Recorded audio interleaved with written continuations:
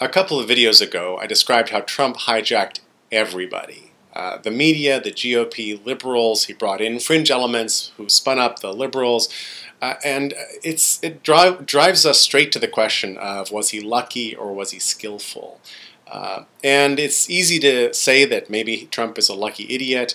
It may be a little harder to say that Trump is an evil genius, but maybe there's room for something better, and that's something I'd like to actually explore. So let me propose a 2x2 matrix, actually just a space within which he might behave, where one axis is he lucky or smart, but the other axis is, does he have evil intentions of self-aggrandizement and bringing wealth on himself and his family, or might there be some slightly nobler ambitions here? And I've put Adolf Hitler on here because Godwin's law, and because it just seems appropriate these days. And I don't think Hitler was as smart as he could have been, otherwise we would all be living in the high tower right now. But certainly far beyond lucky. In some sense, he was lucky to be born when he was born, and what had happened to Germany and his experiences all fed into his moment. And I've talked about that a little bit in previous videos. But let's put Hitler down there, and let's put Gandhi in the upper right-hand corner. I think he was really smart to use nonviolent action. He had to train a continent to do that. He invented a variety of things like the Salt March and spinning cotton and wearing dhotis that he had made himself. All those kinds of things really say that Gandhi was really quite smart, and I think his ambitions were pretty noble. And there's probably a couple of dark corners in Gandhi's biography, but on the whole, Martin Luther King learned from him. He's been an inspiration for many, many people afterward. Dr. Evil isn't all that smart, clearly, but he's not also that evil, or he would hang around and wait for Austin Powers to actually die. So he's kind of predictably slightly dumb and clearly not noble. And forgive me for adding a little humor here and putting Hitler and Dr. Evil on the same chart, but I just want to open the space up a little bit and limber our minds for it. It's easy to see Trump as the lucky Satan, that somehow he was right for the moment, and somehow he tapped something, and somehow he made it through. I actually think it's a lot easier to think of Trump as the clever Satan, or some less than noble aspirations, but that he was really quite clever in what he did. In fact, if you look at his quest as a long-term quest, it gets super interesting. What I want to do is open up a space for a potential Trump legacy that is nobler than it seems like he's headed toward this very moment. And I'll add, and I'll come back to this, that it looks like all of his early actions do not head towards some nobler legacy. I want to leave that door open just a little bit.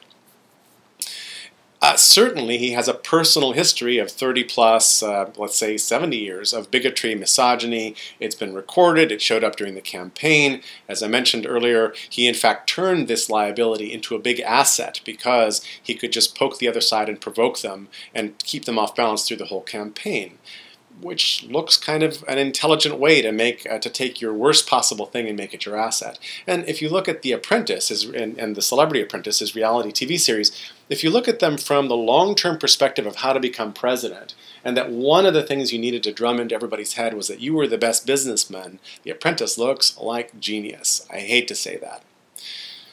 So what are the odds that Trump is going to change? And mind you, I think the odds are quite small. Because most of his early actions really don't bode well. A lot of his early appointments are, in fact, the lobbyists he said he would never appoint because he complained about the revolving door, etc. They are all sorts of people who are from the old establishment. But remember that he has to throw troops the red meat right up front. He has to do things that are fulfilling the pledges to the awful corners of the campaign that he brought in. But then he seems to be pretty good at playing one group against the other. And here I'll point to the nominations for Secretary of State, which originally were John Bolton, of infamy from back in the W administration, versus Rudy Giuliani. And either one of those, from my perspective, would just bode ill for world affairs. And yet, what's happened right now is that we're talking Giuliani versus who? Mitt Romney. Mitt Romney, the fellow who disavowed Trump, would have nothing to do with him, tried to throw his body in front of the Trump train early on and got rolled over like he was a road bump. And all of a sudden, Mitt Romney, who would not be a terrible Secretary of State, is in the running. So it's very interesting watching Trump as he's doing this. And I'm trying to sit back and read the politics and not take every action at face value, which is difficult and troubling. But Trump is, if nothing else, flexible. He has, in fact, made himself a position by elbowing and punching and sort of kicking around the envelope and preventing people from pigeonholing him. He's made himself a position where he can be flexible, and it's very hard to hold his feet to the fire. After all, facts don't matter. He's reversed himself all the time. He's said things that were obviously untrue over and over again. He's got a long history of this. That makes him kind of flexible. He can move a bit, and which is quite interesting. Now, it seems like one of the things he really wants, other than power, money, and all that, is respect. He's the kid from Long Island whose father gave him some wealth, who wanted to take over New York, who then, built a couple big buildings in New York, then tried his hand at a whole bunch of other things, most of which failed.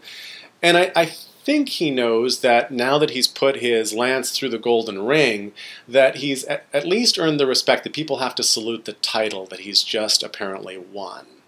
But I think he also is self-aware enough to know that they do so with disdain and hatred in many cases. In a lot of cases, maybe even in most cases, even on the side of the Republicans, some of whom are backing him, because they see how this could play out. And who wants to be Joseph Goebbels in this scenario? Not a lot of people, so who knows where this is going. So the question is, how self-aware is Donald Trump, and in particular, as he starts thinking about his legacy and what this might turn into over time, how might he shift? So I want to leave the foot in the door for this potential Trump legacy. I point as an example to the Mo Ibrahim Prize, which is given annually, although there doesn't have to be a recipient, and for many years since 2007 there hasn't been. But this prize is basically a $5 million retirement account for any African president or prime minister of a nation who retires peacefully after a couple of terms as a dutifully elected president, which means they might not see the need to to pilfer their country and bank a lot of money in a Swiss bank account, etc., etc. It's an interesting gesture to try to make transitions in African governments a little better and to reduce the looting and corruption that happens in too many countries, not just in Africa, but around the world. But it's a very interesting concept. So what might motivate Trump to not spiral down into the right, which is, I think, or down to the middle, wherever you think he is on the lucky to smart axis. I think most of us don't want him spiraling downward. We'd like him to spiral a little upward. So what if he can actually be seen as pretty clever to have gotten where he is, and then to have done creative destruction on the economy and on the kinds of institutions that needed changing, of which there are plenty. I just have no instinct, or there's no evidence that Trump is going to do that many things that are good in this perspective. My name is Jerry Michalski. This is part of a series of videos on Trump 1, Now What? I am not an historian or political theorist. In fact, you can find an explanation to the rest of these bullets on the intro video. If you click on that Prezi link, you will go to the whole Prezi that contains all the videos, and you can play them through. Thank you for listening and thinking with me. Please react, subscribe, etc.